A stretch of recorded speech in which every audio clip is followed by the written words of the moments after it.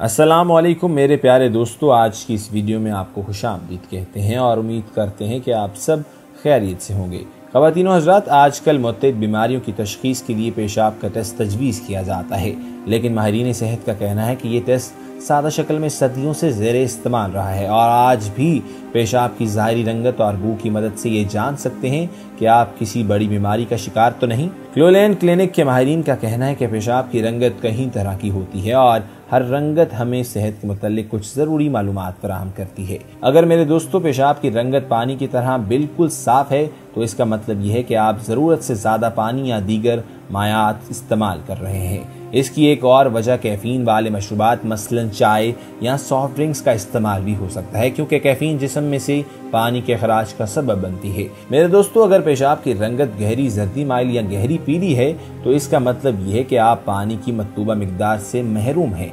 आपको पानी का इस्तेमाल बढ़ाना होगा और अगर रंगत निहायत हल्की जर्दी माइल है तो ये जिस्म में पानी की मिकदार मुनासिब होने की इलामत भी है। पेशाब की रंगत चमकदार सुनहरी होने का भी ये मतलब है कि आप पानी की मतलूबा मिकदार इस्तेमाल नहीं कर रहे। मेरे दोस्तों, अपने मौजू की तरफ आगे बढ़ने से कबल मैं आपसे एक इल्तमास करना चाहता हूँ, दरख्वास्त करना चाहता हूँ कि अगर अभी तक आपने हमारा चैनल सब्सक्राइब नहीं किया तो इसको सब्सक्राइब कर लीजिए, साथ ही बेल आइकन को क्लिक कर लीजिए ताकि आने वाली जो वक्तन फवक्तन वीडियोस हैं वो आप तक मौसूल होती रहें और आप उनसे मुस्तफीद होते रहें। अपने मौजू की तरफ वापस आते हैं तो पेशाब की रंगत ब्राउन होने का मतलब जिगर या गुर्दों की बीमारी भी हो सकता है, जबकि कुछ अद्वियात की वजह से भी पेशाब की रंगत ब्राउन हो जाती है। खसूसन कब्ज या कशा अद्वियात की वजह से अमूमन रंगत ब्राउन हो जाती है। अगर रंगत गुलाबी या सुर्खी माइल हो तो आपको फौरी तौर पर डॉक्टर से राबता करना चाहिए, क्योंकि ऐसा पेशाब में खून आने की वजह से हो सकता है।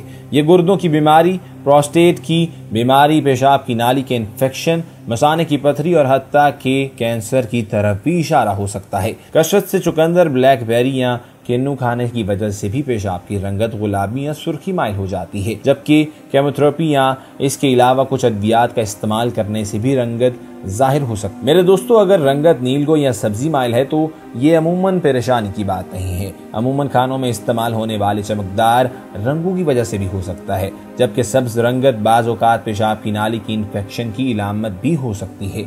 मेरे दोस्तों, पेशाब में से सख्त बू आने का भी ये मतलब होता है कि आपके पेशाब की नाली में इन्फेक्शन है, जबकि ज़रूरत से ज़्यादा प्रोटीन वाली ग़िज़ाओं के इस्तेमाल के नतीजे में भी पेशाब से बू आ सकती है। ख़वातीन व हज़रात, आपको बताता चलूँ कि पेशाब के अक्सर मसाइल का हल मायात के ज़्यादा इस्तेमाल में है, लेकिन अगर इस तरह से अफाका नहीं होता तो आपको डॉक्टर से राबता करना है। मेरे दोस्तों, हरगिज़ ताख़ीर ना करें और अपने जिस्म का तरीके से मुआयना करें और तरीके से उस चीज़ का हल निकालें। ख़वातीन व हज़रात, आपको और भी बहुत सी मालूमात से आगाह करेंगे, लेकिन इससे पहले मैं आपसे दरख्वास्त करना चाहता हूं कि अगर आप इस वीडियो से मुतल्लिक अपनी राय या तजवीज़ का इजहार करना चाहते हैं तो आप अपनी राय का तजवीज़ का इजहार हमारे कमेंट सेक्शन में कर सकते हैं, क्योंकि आपकी राय और तजवीज़ से हम जान सकते हैं कि आने वाले वक्त में आप कैसी वीडियोस देखना पसंद करते हैं। ख़वातीन व हज़रात, आपको एक और बात से आगाह करूं कि पेशाब की ज़्यादती बहुत सी बीमारियों का पेश ख़ैमा हो सकती है। दिन में 4 से 5 मरतबा पेशाब की हाजत होना कोई गैर मामूली बात नहीं, लेकिन अगर आपको 7 बार से ज़ायद या रात के वक्त 2 या 3 मरतबा से ज़ायद हाजत महसूस हो तो आपको डॉक्टर के पास जाने की जरूरत हो सकती है। ज़ियाबतिस पेशाब की नाली के इन्फेक्शन, प्रोस्टेट के बढ़ जाने की सूरत में बार बार पेशाब की जरूरत पेश आ सकती है। अगर आप कैफीन वाले मशरूबात, चाय और सॉफ्ट ड्रिंक्स वगैरह इस्तेमाल ज्यादा करते हैं तो भी पेशाब की हाजत ज्यादा हो जाती है। सोने से कम 4 घंटे पहले ऐसे मशरूबात का इस्तेमाल बंद कर दें। अगर आप महसूस करते हैं कि बार बार हाजत की वजह से आपके मामलात जिंदगी मुतासिर होना शुरू हो गए, मसलन काम का हर्ज होता है या रात को नींद खराब होती है, तो समझ लें कि डॉक्टर से राबता करने का वक्त आ गया है। अगर पेशाब करते हुए दर्द महसूस हो या इसमें खून नजर आए तो फौरन डॉक्टर से राबता करें। मुख्तसर ये याद रखें कि दिन में 7 बार या रात में 3 बार से ज्यादा हाजत महसूस होने पर डॉक्टर से राबता जरूरी है। याद रखिए कि बर वक्त तवज्जो देने से आप किसी बड़ी बीमारी या उम्र भर की तकलीफ से बच सकते हैं।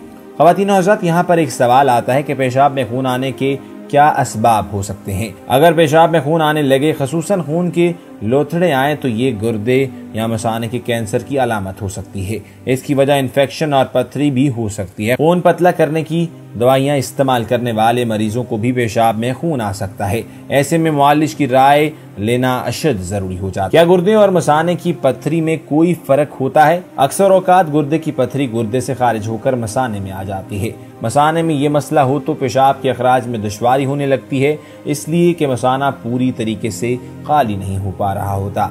इससे बचाव कैसे मुमकिन है? पथरी से बचने की बुनियादी वजूहात की तशखीस करके मसलन अगर वो किसी खुराक की वजह से बन रही है तो इस खुराक से परहेज कर लेना चाहिए। पथरी के मसाइल का हल सद्देबाब मुमकिन है। दीगर लोग जो पथरी के मरीज नहीं, ज्यादा और साफ पानी पीने की आदत डालकर ये अपने तमाम मसाइलों से बच सकते हैं।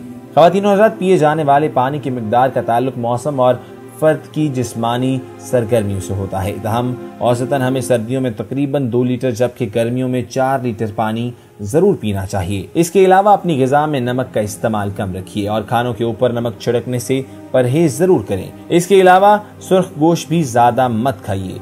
बहुत से लोग दावा करते हैं कि इनके पास पथरी का शर्तिया इलाज मौजूद है। इन दावों की हकीकत क्या है? गुर्दे या मसाने में पथरी खासा संजीदा मामला है, लिहाजा इसके लिए अताइयों पर भरोसा करने की बजाय मुस्तनिद यूरोलॉजिस्ट से रजू करना बेहतर है, इसलिए कि यूरोलॉजी में इस हवाले से जदीद तरीन तरीके मौजूद हैं। अंदाजों पर चलने की बजाय इनसे फायदा उठाना चाहिए। मेरे दोस्तों, यहाँ एक और सवाल आता है कि क्या पथरी एक मर्तबा खत्म होने के बाद दोबारा बन सकती है? जी हाँ, अगर एहतियात ना बरती जाए तो इस बात की कोई गारंटी नहीं कि वो दोबारा नहीं बनेगी, इसलिए कि पथरी के दोबारा बनने के 35 से 50% इम्कानात होते हैं। क्या पथरी गंदे पानी से बनती है? बहुत से लोग यही समझते हैं कि पथरी गंदा पानी पीने की वजह से बनती है, लेकिन ये इसकी बरारास्त वजह नहीं है, इसलिए कि पानी हमारे खून में शामिल होने से कबल अच्छी तरह छाना जाता है। ताहम आलूदा पानी पीने से पेचिश की ज्यादा शिकायत हो जाती है और पानी की कमी से पथरी भी बनने लगती है। ख़वातीन और हज़रात, ऐसे में पथरी बनने की असल वजह क्या है? मेरे दोस्तों, पाकिस्तान जिस खित्ते में वाक़या है वहाँ का मौसम पथरी बनने की एक बड़ी वजह है। खासतौर पर जनूबी पंजाब और शुमाली सिंध के इलाकों में पथरी के मरीज ज्यादा मौजूद हैं। क्या शुगर और हाई ब्लड प्रेशर भी पथरी बनने की असबाब हैं? मेरे दोस्तों, शुगर के मरीज अगर एहतियात ना करें तो इनके गुर्दे मुतासिर हो सकते हैं। हाई ब्लड प्रेशर कई और मसाइल को तो पैदा करता है, लेकिन ये पथरी बनने का सबब नहीं बनता। गुर्दे और मसाने के कैंसर का इलाज कैसे किया जाता है? गुर्दे और मसाने के कैंसर की नौइयत मुख्तलिफ होने की वजह से इनका इलाज भी मुख्तलिफ होता है। मसलन अगर मसाने में कैंसर हो तो इसको एंडोस्कोपी के जरिए जलाया जा सकता है। अगर ये ज्यादा फैल जाए तो मुमकिन है कि मुतलका अज़ू को निकालने का फैसला किया जाता है।